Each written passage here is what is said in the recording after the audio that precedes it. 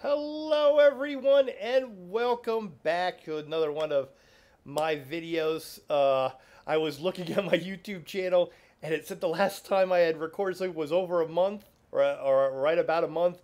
I'm like, oh my gosh, I've been spending so much time in Greymoor and enjoying it and having so much fun with the antiquities system and everything and my new build that I'm going to show off today that I just haven't had time to do a video. So I'm like, it's way overdue. So I thought I'd make it a doozy. I'd make it a really good one. This video is about my new build for my Magicka Nightblade. Alright? I'm calling it the Maty's Magnificent Thrassian MagBlade. It's really great. I'm really enjoying it. And I want to show you the new features and how I built it and why I built it this way. And I also give you a little demonstration of it too. I'm in VMA right now, and I was going to show you a few levels and see and kind of explain also how Thrassian Stranglers works, which is what this kind of has been an addition to my normal MagBlade. So let's get into it. Let's talk about a few things. Well, let's talk about first.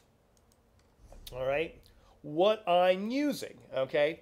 This is kind of my basic general kind of setup from before. I would use Slime Craw if I wanted a little extra damage, but when I'm kind of going around and if I'm looking for a flawless run of VMA, I'll throw on the Ice Heart. So this is what I currently have on it. So kind of basically, I'd have an Ice Hearts in here for the shield and the spell crit, and I got my Perfected False Gods. That's mixed in with a New Moon Acolyte. So that's my two sets.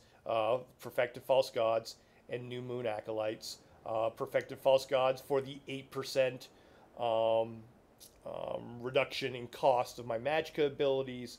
And the increased cost with the New Moon Acolyte by 5%. So they kind of balance each other out a little bit in there. And then I have my jewelry is a mix of the two with some bloodthirsty on it and spell damage. And then I have my new moon for my front bar. It's an Inferno staff. And then my back bar, I did really good with my RNG with my veteran maelstrom my VMA because I got two Inferno staffs already. I've done like 7 or 8 runs only. So, because they changed it. Now we have perfected weapons on VMA. So I have that now on the back bar infused with a fire enchant. Oh, no, with a, absorb Magicka enchant. My fire enchant's on the front with the precise. So I'm running all that stuff, which is similar to what I had before. So here's the big changes, because what we got now through the antiquities system is that we got something called Thrassian Stranglers. Now, what Thrassian Stranglers does, okay, is that upon killing an enemy, grants you a persistent stack of Slode's Call, up to a maximum of 20 stacks. Each stack increases your spell damage by 150, but also increases your damage taken, reduces your healing taken, and reduces the effectiveness of your damage shields. Okay, so it's got some negatives along with it. But what that's going to affect when I put it on and start using it is that my spell damage is going to go from 2,500 to almost 6,000 without using my spell pot yet. That brings that up even more. So it's really, really powerful. But you do take a little bit more damage. I'll tell you how I kind of mitigate that as well. So, let's put that on there. Now, it's on the my gloves. So that means that it breaks up my Perfected God set. So I put it on here. And so now I don't have the great benefits. I mean, I lose out of spell damage. I lose out Magicka. I lose out of the 8%. So what am I going to do? Well, what I decided to do is that, well, you know what? With the shield, I don't need the shield anyway. I was used to using Slime Craw, even going into VMA. I'm good not having to use the shield within it. And so I'm like, you know what? I could break this setup because it still has the spell crit if I break it up. So luckily I held on to some Perfected False God Shoulders. So I've got Perfected False God Shoulders. Let's put that on. So now my Perfected False God Shoulders in light, all right, makes up for what I'm missing in my Thrassian. All right. But now it's broken up my Ice Heart. Okay. I still have the spell crit, which is really what I wanted for. So you can use a lot of different helms. I think you could also do, Slime Craw. It gives you a spell crit for its one item as well. So so I'm still holding on to that. And I actually have the enchant as a health enchant. Why do I do that instead of doing the Magicka?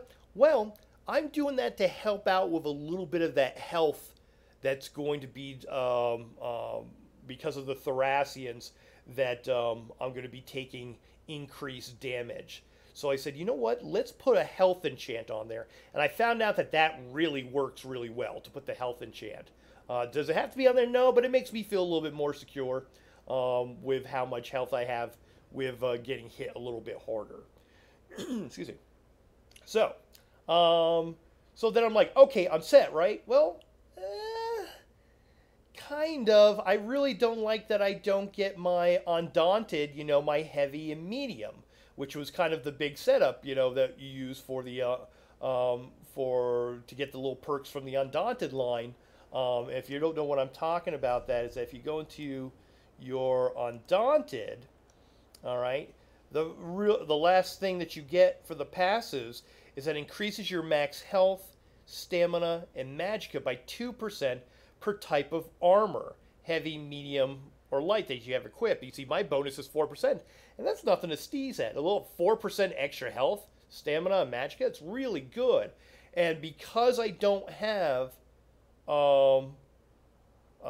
it's usually at 6 because I get 2% for each one. I'm missing out on that.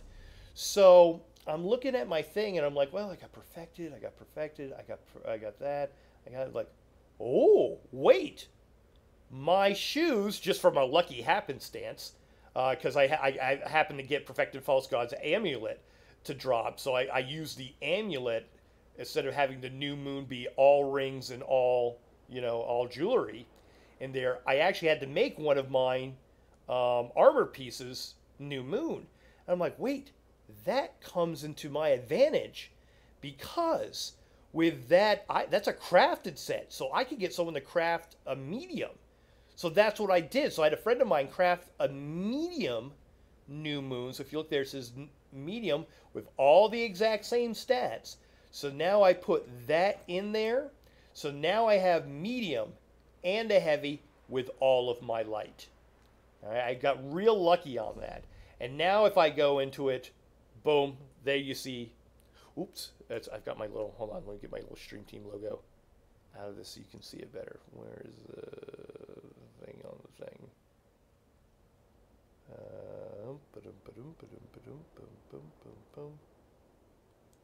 There it is, right there. So now you can see I'm at 6%. I was at 4 without it. Now I'm at 6%. So 6% increase to health, stamina, and magicka. So that's very valuable. Yeah. Boom. All right. So yeah. So now I've got my spell crit. I've kept that. Still everything in divines. Still my other ones in magicka. I've got magicka for that one in divines. I've got this going on there. I've got all my false gods. I've got everything that I need in there. I did not change any of my skills. The skills are still the same. I did dabble, I have to say, with Greymoor coming out, with vampires and everything. I did dabble with the vampire. It was too much. It was too much for me. It was too much of your health going down and taking the extra fire damage. For other people are able to do it very well, but for me it was too much. And so that's the one thing when you're doing builds, find out what works for you. Because it all works different for everybody. So I took it off. I got rid of the vampirism, and I went back I've got my Twisting Path, my Swallow Soul. Now, Swallow Soul is a big reason why Thrassian works. I've tried it on some heavy attack builds. I've tried it on my Warden. I've tried it on a DK. I've tried it on some of my other alts. Doesn't work as well. You need some type of constant health coming back other than you're spamming a heal, all the time. And so the damage and the health issues that Thrassian creates really gets relieved with having Swallow Soul. If you don't know what this is that you steal Life Force. This is my spammable. This is what I actually hit, most of all. It's my spammable ability in there. But so I steal the Life Force, dealing damage, and healing myself for 36% of the, is that 36 or 30 my eyes? 36% of the damage inflicted every 2 seconds for 10 seconds. And so it really helps to mitigate that. My Merciless Resolve is still there, my Impale. I do Inner Light. I tried doing the Mirage thing, gosh, I even forget the name on there. My little shadow of the other morph of it, and so I couldn't get it to work in my rotation. So I just go with Inner Light, and then I do go with Incapacitating Strikes to give me some restoring of Magicka, everything. And then my back bars, my Unstable, my Mystic Orb, my Siphoning Attacks, my Mirage in there. I like that better than the Shield just because, again, I'm a little bit lazy. I don't like to have to cast it all the time. So that lasts for 26 seconds. So it's not really a shield, but it helps out with spell resistances and physical resistances. So it does help out with that. And then my Channel Acceleration and my Fiery Rage on that. So I've got all of that going on in there for my skills.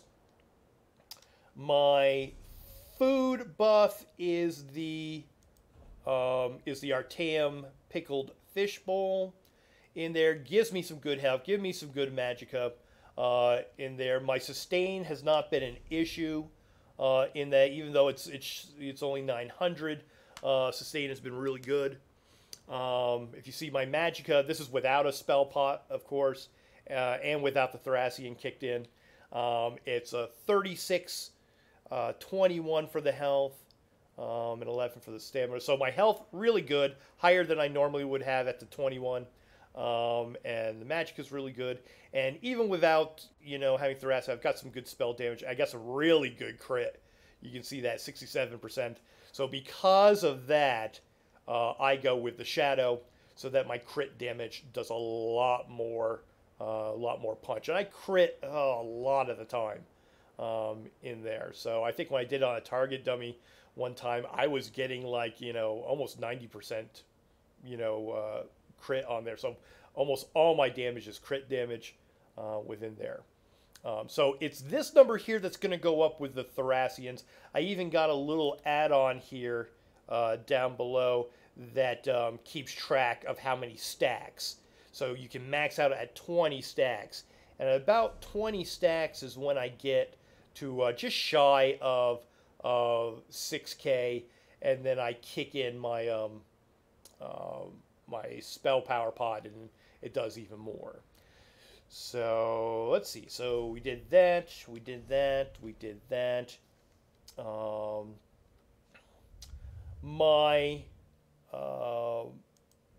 CP points have not changed. 48 in the Thaumaturge, 61 Master of Arms, 61, 64, 36. Then I do Tumbling and Shadow Ward for 38, 37. I do Arcanist 75, Tenacity 56. Do Warlord 48, Sprinter 16. Then I also put some into Quick Recovery. And I actually had this from before. But this, again, helps out with that Swallow Soul, where you've got increases your healing received, by 3%. That really helps out. Hardy, Thick Skin, and Elemental Defender, 64, 56, 64. And then Ironclad 56, Spell Shield 19. And there. So that's my setup for that. Let me see. Anything else I'm missing before I go on in in there. I think we're good. It is veteran, just to make sure you got that. Let's see. I'm always forgetting something when I go into VMA. So I'm not going to pick up the quest because I'm not going to do a full run. I'm just going to do a couple of levels just to kind of show you, you know, the power you start getting in here. You do have to be kind of active. You know, you don't want to try not to get hit too much in there. But once it kind of kicks in, you'll see. Oh, there's two ways that the Slode's stacks will go away. If you crouch, it'll go away. So be careful not to crouch. And then if you load up into a new zone, or like exit a dungeon or something like that, it'll do it. Luckily enough, in VMA, it holds it through each level. So I thought I'd do the first two levels to kind of show you that as well, and kind of show you the power. So let's hope I get a nice impressive little run here at the beginning and kind of show you how all of this works. I really love it. I think it's probably my favorite build to date. And like I said, I'm having a blast with it. It's always great to have so much power in it. I use this for VMA. I also use it for Trials as well. Trials is actually a little bit easier because you build up all those stacks and you've got a tank, and you've got a healer, you know, taking care of you. So, which is very nice. So, here we go. Let's go and check this out. Boom.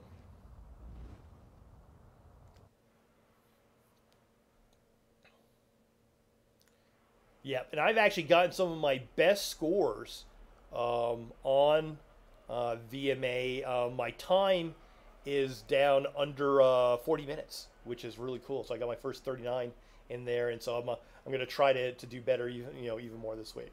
So, all right. So let's get this going. And now, dance around the tree of death.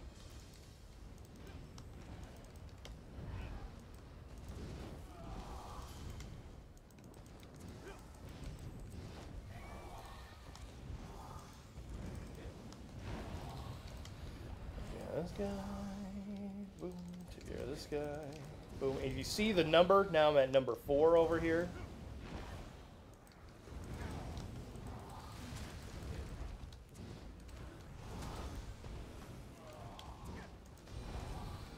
Boom, so I'm starting to do, you can see, I'm at 4375. I'm starting to get more and more power. More power.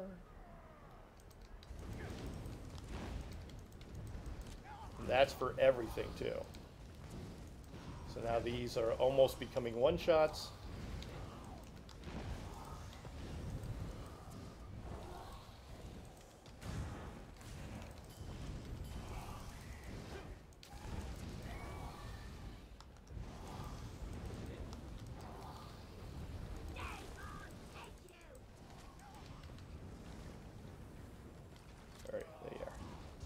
Oh, that was a one-shot. There we go. I'm at 58-15, or 59-15. This next bout should be memorable.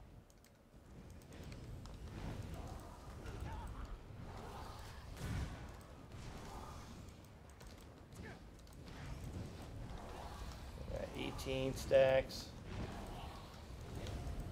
Oh, and also they'll go away if you die. So you gotta be careful of that.